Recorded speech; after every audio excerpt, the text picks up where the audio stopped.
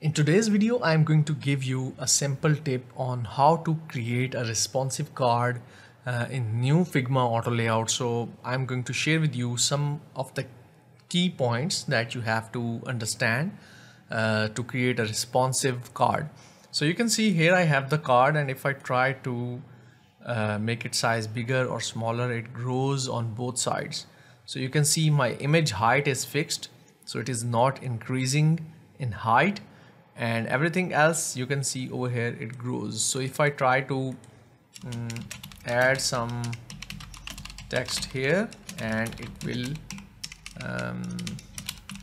grow taller.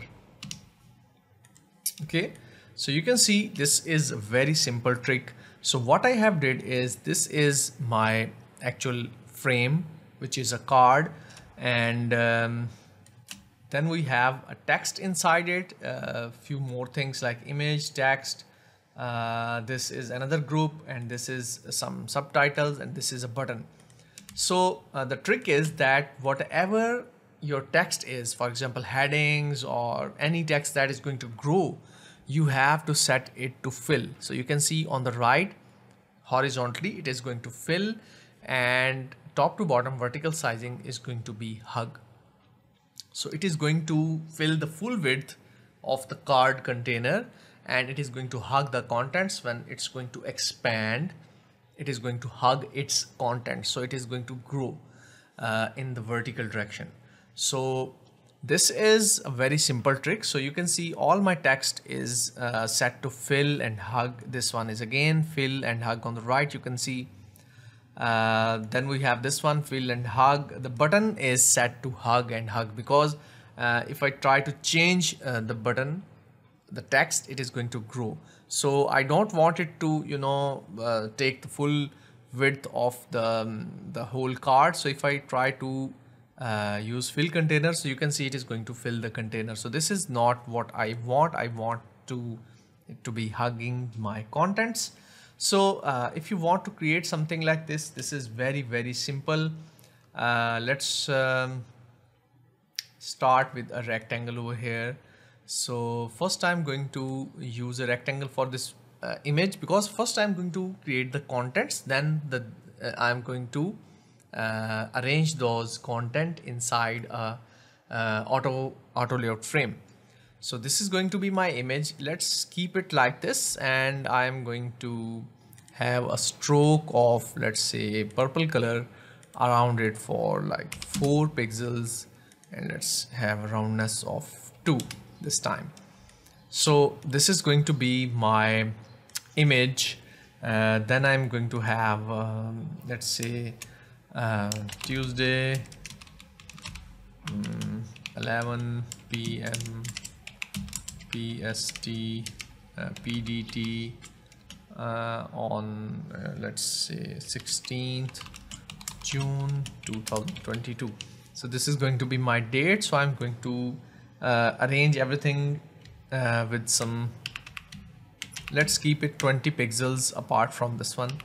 Let's use 16. Okay, so then I'm going to have another thing, which is going to be my heading. So this is going to be my heading to podcast with a click. So I'm going to change some of the settings, like it is going to be bold. Let's keep 24 over here, or maybe 36. So let's try to use a box over here, because I don't want it to, so I'm going to using this, and it is going to be the same size as this one. Okay, so this is a bit big, so I'm going to use 32. So let's try to space it with like 24 over here, and then we can have let's say the name of featuring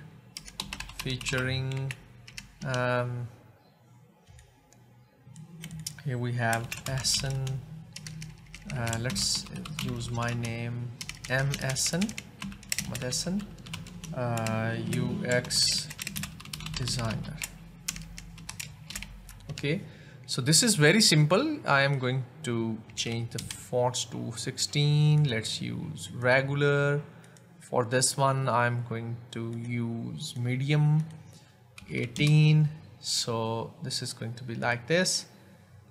Featuring is going to have a little bit of color shift, maybe like this.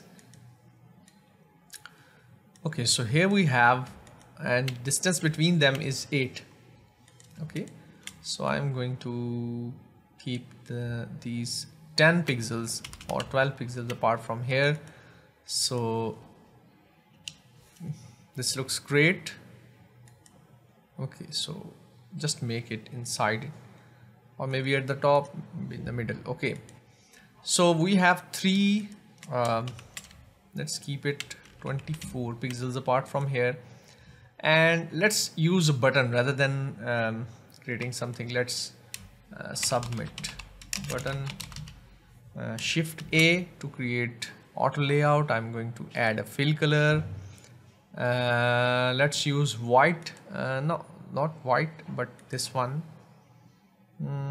Let's use yellow this time, and I'm going to have rounded corner of 8, and for the padding I'm going to use 16. Top and bottom I'm going to use 14.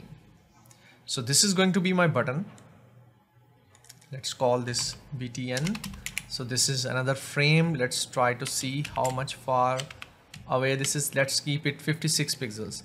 Now I'm going to have and select all this and shift A to create an auto layout. You can see auto layout has been added, and you can see over here that I can adjust the sizes between them, the distances between them. Okay, so let's keep it to 16. I'm going to add a padding around it of 16, the top, bottom, and also around it. And let's use a fill color of white over here and have 8 pixel roundness. I think at the bottom it should have some more spacing. So let's open this up. At the bottom I'm going to use 24. At the top I think it's good. Let's use 20 at the bottom. And then we have okay, so you can see there is a problem. I want my items to have different spacing rather than, you know, follow everything. Like you can see over here it's 16 because everything is inside it, so it is going to have 16 applied to it. So the trick is that I'm going to group these two into another auto frame. So shift A. Now you can see this is featuring frame, and now I can reduce the height between them to 8. Similarly, if you want to do something else, for example, now I want this button to be a bit more further away. So what I'm going to do is I can add some padding at the bottom. So rather than use at the top and bottom, let's use just at the bottom, 16 at the bottom. So you can see now this has been expanded.